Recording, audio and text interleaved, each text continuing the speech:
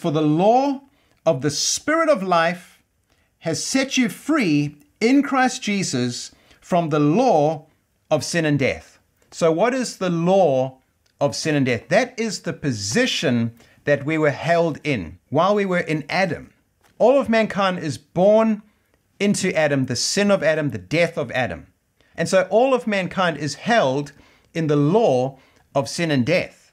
That is the power of sin and death. That is the position of sin and death, because all mankind is in Adam.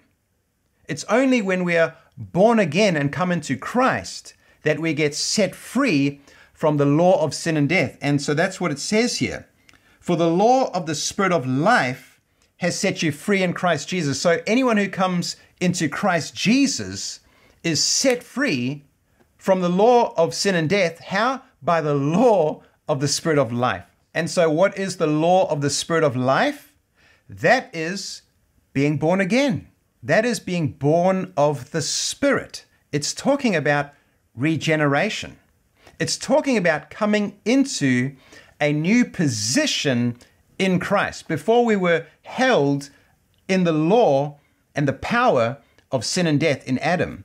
And so now, because we've been born again, we've come into a new position. We are no longer in Adam, we are now in Christ. We are no longer in the flesh, we are now in the Spirit. We are no longer under the law, we are now in grace. We are no longer dead in Adam, now we are alive in Christ.